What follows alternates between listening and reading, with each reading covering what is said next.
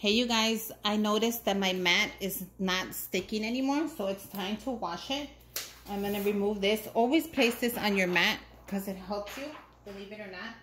But look at my mat, it is so dirty. Can you see that? And it's not sticking anymore. So a couple of tricks to clean your mat. One of them, let me get it, is baby wipes. I heard baby wipes is a great way just to remove anything that is in the way, anything that's gonna come off. You see how it removes all that? Especially if you use it a lot, I think this is a great way to remove it. It's actually working, look at, to remove anything that's dirty, anything that you couldn't take off before. Go ahead and use a baby wipe and remove it. This is a fast way of doing it. Now, if your mat is super dirty, the next step that you're gonna use is we're gonna use this. This is a cleanser, well, yeah, from the dollar store. Let me see right there. I just wanna make sure that you get it. And we're gonna add a couple of sprays, just where it's dirty.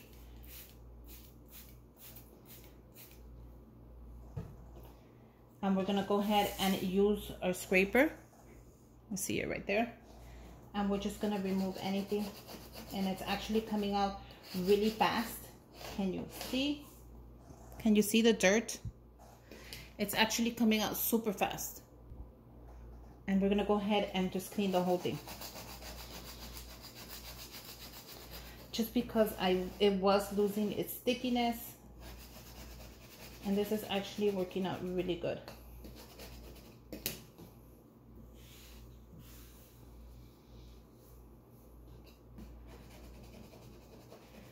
I end up putting on here the fabric to make the bows. And after that, it kind of lost its stickiness. But I know that these mats are great for that. So I just wanted to show you really quick how you're gonna get it to go sticky again. If you need to add more, go ahead and add it. And then we're gonna let it dry really quick.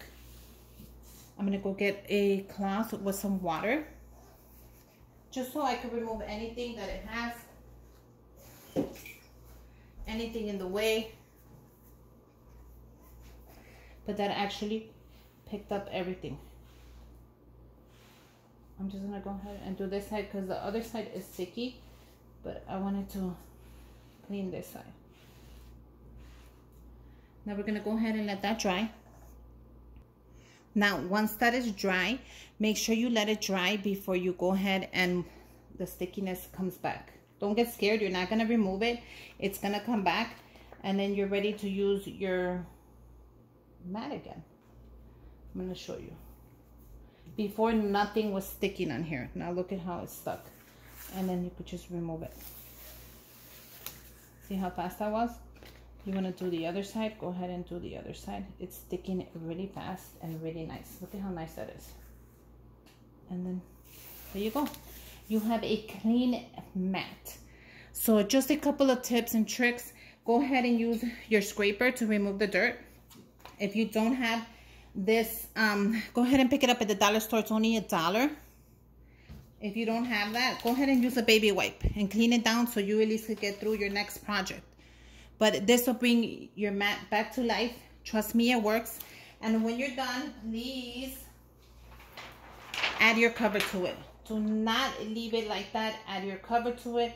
Every time you're done with a project, add your cover to it. And this is gonna keep it nice and it's gonna help you with all your mats.